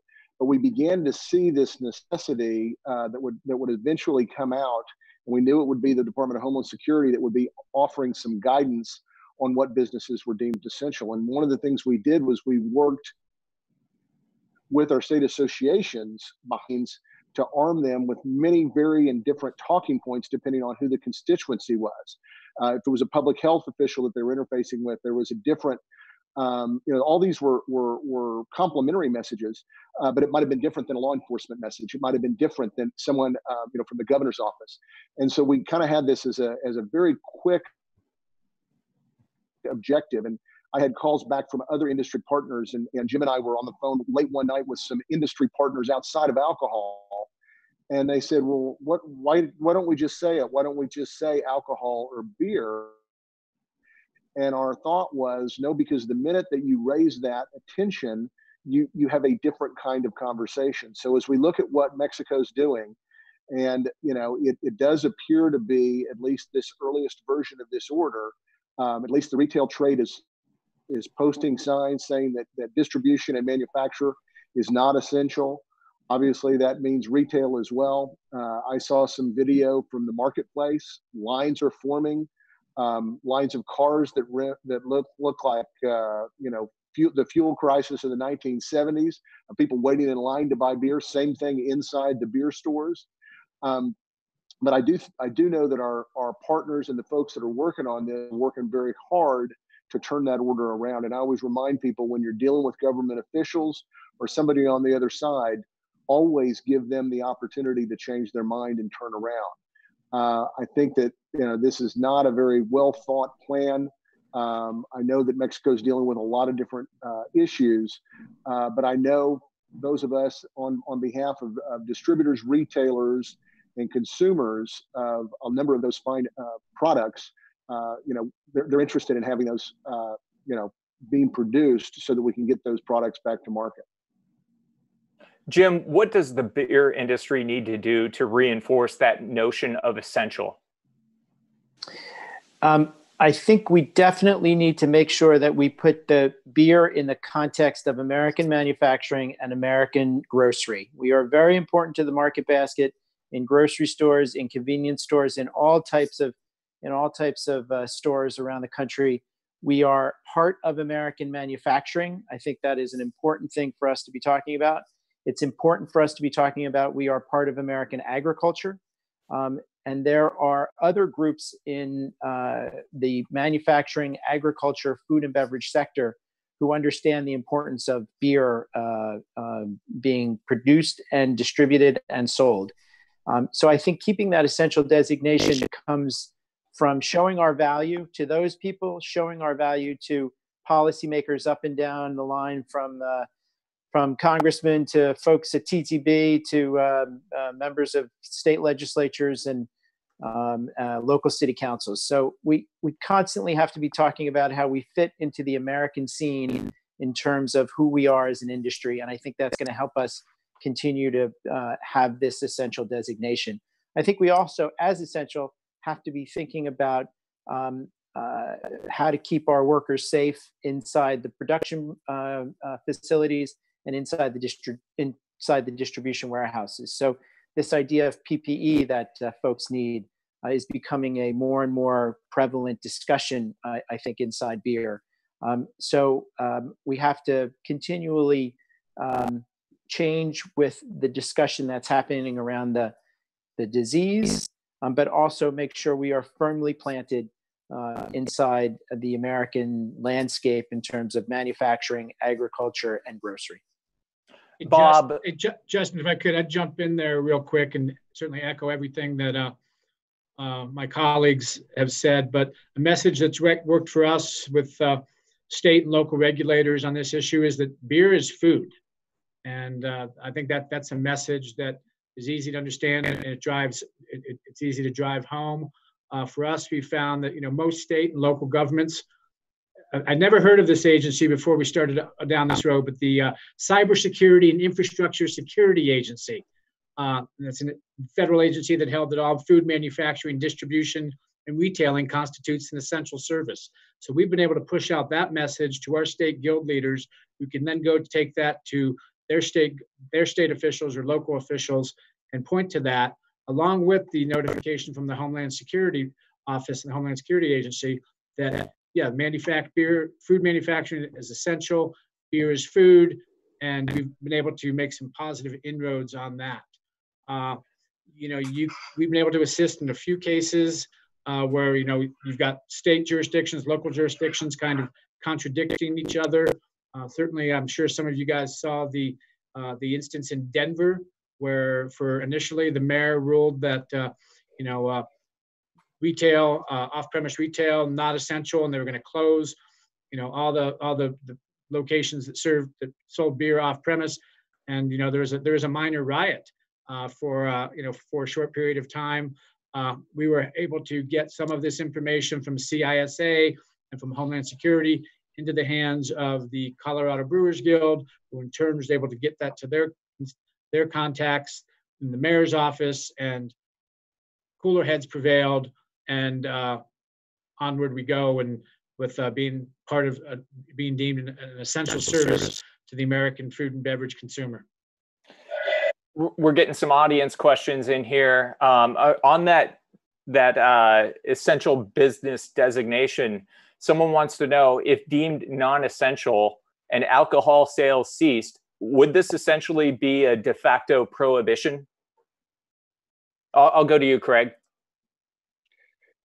Yeah, I don't know if we want to use those words. I mean, the whole notion of public health and safety really is important. And I think that's one thing we've got to keep in mind when I talk about serious and I talk about sensitive and I talk about sober. I mean it. I mean, we don't know what the circumstances could look like, and we've got to maintain respect for these policymakers that are making these calls in very difficult situations. But the whole idea is, when we're making the case for being essential, the part of the wonderful thing about beer is it does bring people together, and even if we can't physically come together, it is a shared experience. It is something that unites us as a celebration. And as difficult as the next few weeks are going to be, we're going to need as much normalcy as we possibly can have. And so I think reminding folks that ability to enjoy a beer after a long, hard day of whatever it is that you may be doing has never been more important. I participated in something I never thought I'd do last Friday night. I had a Zoom happy hour with 10 of my fraternity brothers from 30 plus years ago at the University of Oklahoma. And I tell you, it was very unusual. There was a lot of tension of the folks that were assembled in the Zoom room. Nobody had lost their job, but everybody's company were in the process of making big cuts. I'm afraid in 2 weeks when we do the next one of those, that's not going to be the case. So I mention that because I don't think these policy decisions, should alcohol be determined to be not essential, we shouldn't go there. We need to recognize how serious this is, and use it in a respectful way. Another argument as it relates to this is, you started, Justin, by talking about the 70,000 folks that are directly employed in the brewing industry. Well, in the distribution industry, it's 142,000 people. And so that whole argument and that whole reminder of jobs, and the reminder that this industry at large puts a lot of groceries on everybody's table every single week, has to be something that we lead with as well.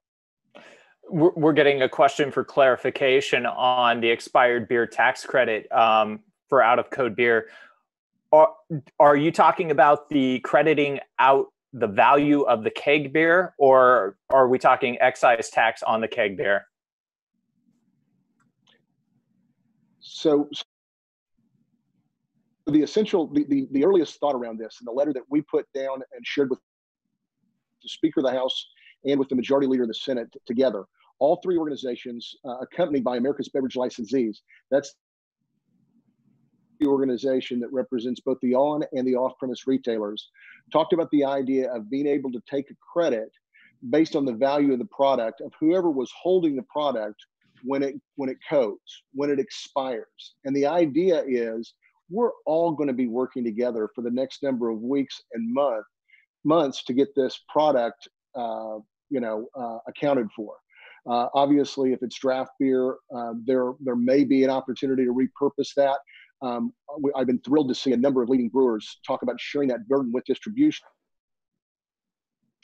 as distributors where legal, taking that product back. That's an awesome reminder of how great this industry. A number of folks have announced that they're going 50-50 split, some of them better as it relates to that expiring beer. But the idea behind the policy proposal is to provide the holder of that inventory with a credit for the value of that product. It's not going to do anything except for perhaps keep more people employed. If you're a small brewer and you have $10 or $20 or $30,000 worth of beer in inventory, if you're able to declare that as a credit, you can take that credit to the bank and perhaps keep your doors open. If you're a distributor and it's as much as $1 million in inventory, you're going to be able to do the same thing and keep more people on your payroll. And obviously, if you're a retailer, and some of these retailers, depending on the jurisdiction, depending on whether they're a venue or whether they're a mom and pop bar on the corner, have thousands and tens of thousands, and in some cases, hundreds of thousands of dollars of inventory that are sitting there that because the jurisdiction closed the account, can't safely get to that product. This is an idea, and it's a proposal that would allow everybody that's sharing in this burden to share in the relief. Bob, I want to hit on this because we are going to be running short on time, but if we would have talked in probably early January and we would have talked about the best way to open a craft brewery, I think we both would have agreed the best way would have been to open a taproom model, sell within your four walls directly to the consumer, and just build your business and your brand that way before you even consider going out to distribution. And in a matter of a couple of weeks in March, that model seemingly got thrown on its head. How would you even advise someone who is looking to open a small brewery at this point? Well, when we come out of all of this, Justin, there's going to be young women and men, entrepreneurs that want to start a small and independent craft brewery. And, the Brewers Association will be there for them with business critical resources, just like we've been through all of this for our existing members.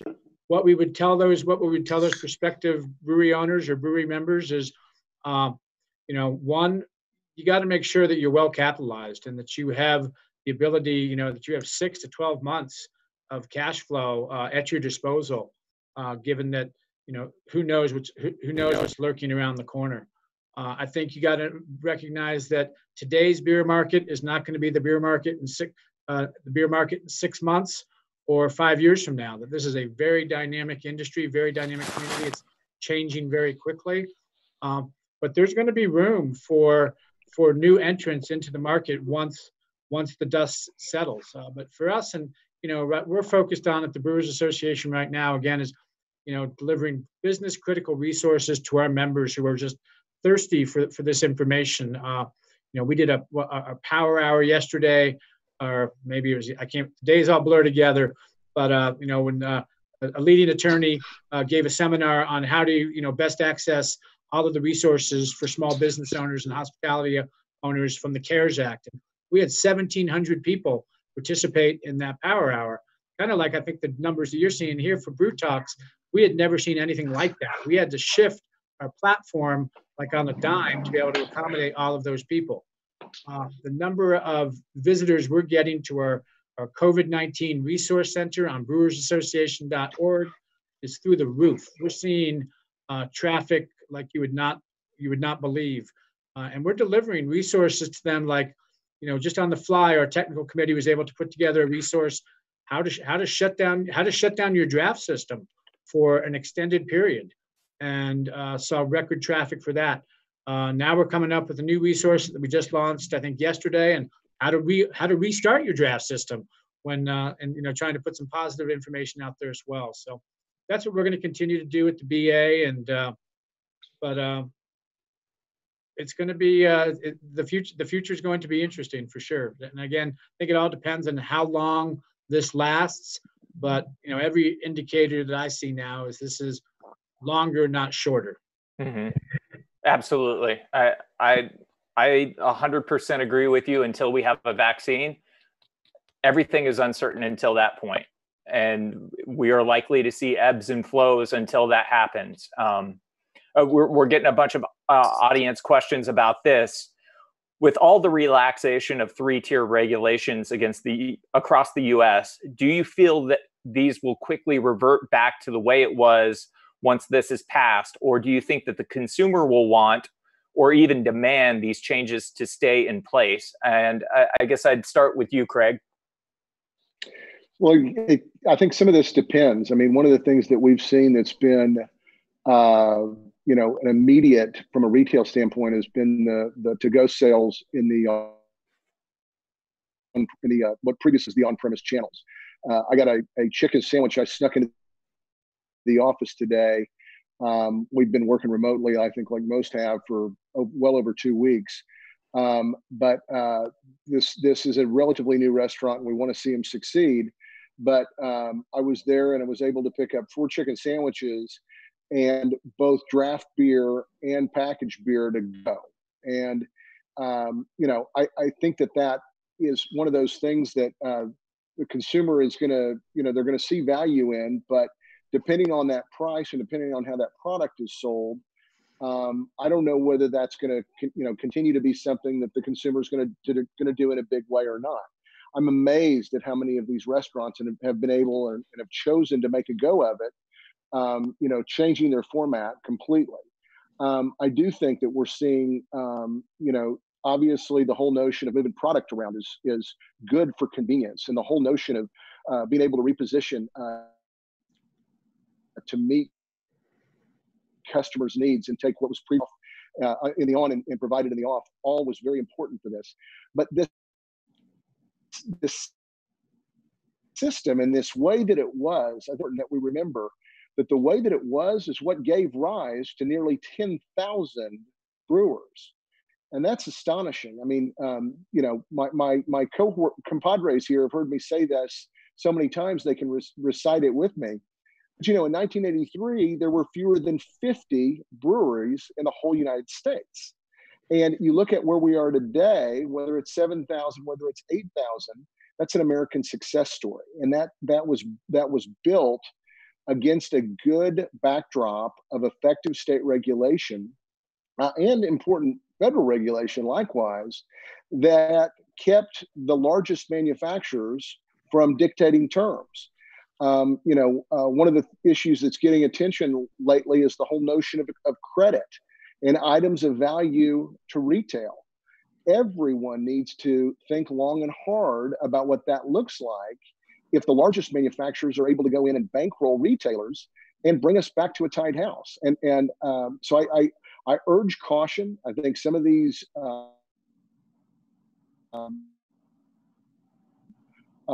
convenience items, I think certainly the whole notion of home delivery is getting a real-time kind of shot in the arm boost. People that have not utilized those services before are doing so in record numbers. But there is a way to do this, and there's a way to do this that maintains the integrity for everybody that's involved. Bob, I'd like to get your thoughts on that. Yeah, I will respectfully disagree with my esteemed colleague from the state of Virginia that the current regulatory system is what gave rise to 8,000 small and independent breweries. Come on. what gave rise to that 8,000 small and independent breweries is the entrepreneurial spirit of young men and women who wanted to start something of meaning. Okay, and then that rise was fueled by the beer drinker. That's what happened. That's why there's 8,000 breweries. Now, we certainly support three-tier system, but Greg has heard me say this ad nauseum. It should not be a straitjacket. It should be an evolving doctrine. And these events of the last 3 weeks or maybe 3 months are really going to call into question the existing regulatory system. If breweries, if the beer drinker can't go to the brewery is going to have to find a way to go to the beer drinker. And right now we're seeing, states and municipalities relax regulation to allow small businesses to stay afloat through home delivery. And we don't think the sky is falling. Certainly a very small sample early on, but I think, there's going to be some type of reset coming out of all of this. I think Justin, there could be a reset. Yep. Justin? Go ahead. You want to jump in? This is Jim. Yes, I'd like to harken back to two things Sam Calagione said in the first panel. The first was that he's got a vibrant restaurant business going on in his locations in Delaware. But he said 99% of what we sell comes through the three-tier system. And he also said that it was very important for brewers to stay in the moment. And I think this is a good example of staying in the moment. So we don't know what the future is going to bring. I think you just saw a very good example of the dynamism of the viewpoints and policy positions in the beer business. But it's important for us to kind of stay in the moment and to collaborate on what we can do in front of us. So nobody's got a crystal ball. Certainly things will change or attempts will be made to change some things. But I think at this moment, focusing on phase 4, phase 5, phase 6, and then maybe debating these things down the line would be the best way to go. But it was fun to watch that.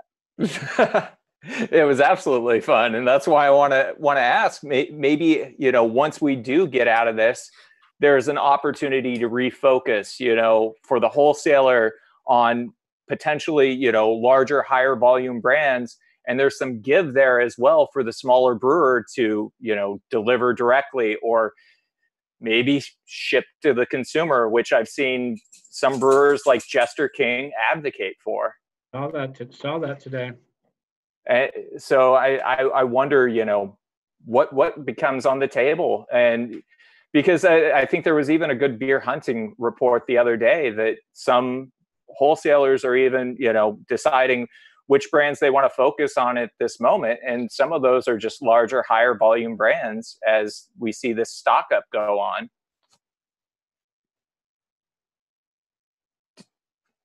I'd ask you what your thoughts are, Craig. I talked to a small brewer at the beginning of this, and he was asking the questions around the whole notion of, feeling like he wasn't getting the attention during some of this pantry build. And I said, tell me about your biggest package. He said, well, I sell, 6-packs. I said, well, do you sell 4 6-packs, in a box, and do you have it ready to go like that? And he said, well, no. I said, well, this may be the time that you should do that. And, I think we saw that with some of this pantry, some of these brands during this period are brands that haven't seen growth for a long time. And so I think it's it's regrettable when distributors behave badly. There's no doubt about that. And it's regrettable when folks cut SKUs. I mean, that should never occur. When you take on a brand, and you pledge your best effort. However, I think when you look at the success of this system, and this is where, we can argue around the edges, we can disagree about better ways to go to market. But when you look at DSD and you look at the beer success of the last 3 weeks, it's a story that of product that's been out there to keep all these folks working and all these folks, kind of demonstrating the whole notion of essential services. We don't know what the folks in at least my constituent companies may be called to do in the coming weeks or months as it relates to this. We do know that beer distributors know how to get the product from point A to point B and know how to meet the needs of thirsty consumers in any retail venue that you can name. So, there's and Bob used a good word, evolution. This system has evolved. Direct to consumer sales are allowed in most jurisdictions in one way, shape, or form. And a lot of that has been done in concert with the distributors that sell 99% of Sam Calagione's beer.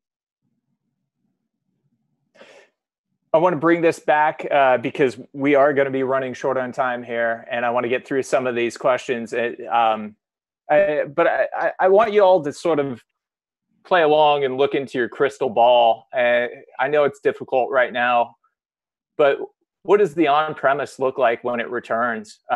What are we going to see? What's a brewery tap room or restaurant look like?